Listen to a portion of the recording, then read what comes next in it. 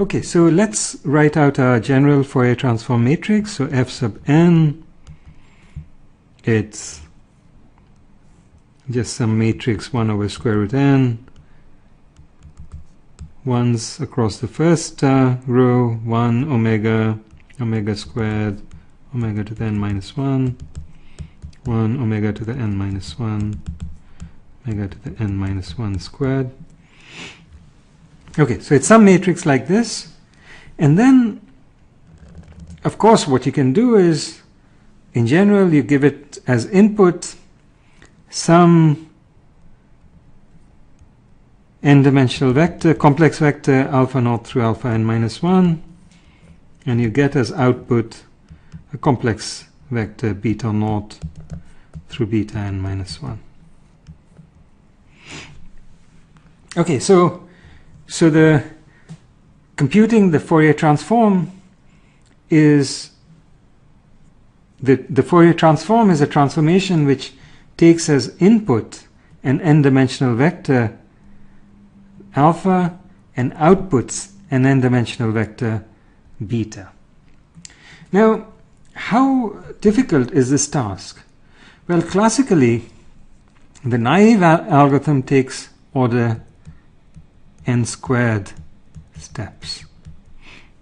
And the reason is because to compute some arbitrary entry beta sub j, what you'd have to do is take the jth column, sorry, the jth row of this matrix and take the inner product with this column vector. And that, of course, requires order n multiplications and additions. But now you have to repeat this for every entry, and so that takes n times order n steps, which is order n squared steps.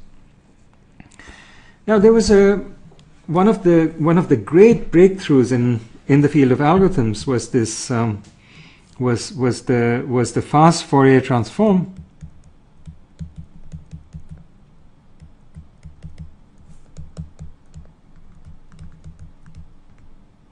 which was also called the FFT, which was formalized by Cooley and Tukey in the 60s. And what this does is it gives an algorithm which runs in order n log n steps, so nearly linear time.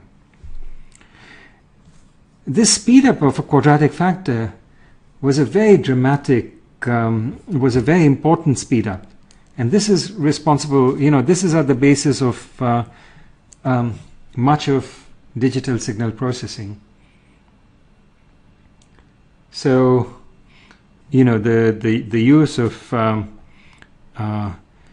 digital technology in audio and video processing is basically made possible by this algorithm. Now let's turn instead to the quantum case. So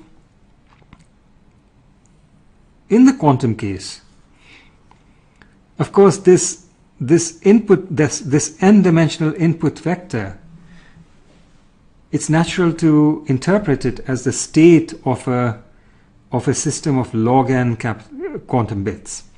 So if we let little n equal to log of capital N, so think of capital N as a power of 2, then this is the state of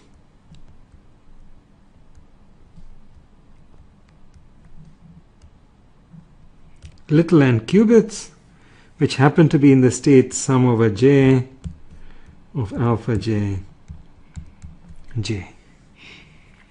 And what the quantum Fourier transform does is it transforms this state into the new state sum over k of beta k k. And now the remarkable thing about this is that the circuit, the quantum circuit to carry this out,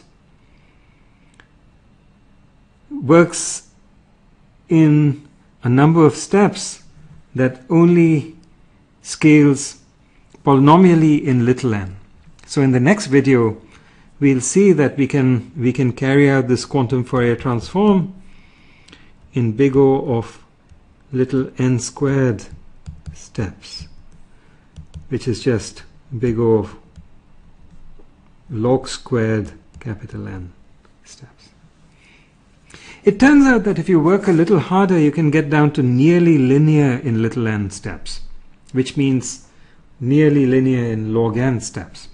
But it doesn't matter. So the main thing is you can go from going from here to here is an exponential improvement. Okay, and this is, you know, this is where the power of quantum mechanics comes in, the power of quantum computation comes in. Except that there's a bit of a rub here.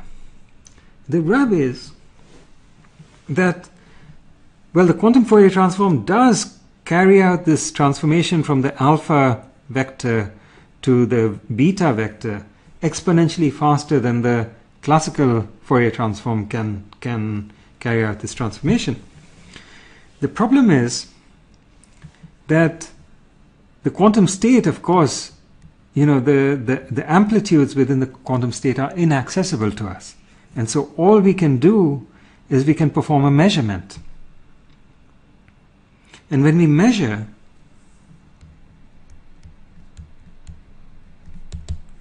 we just see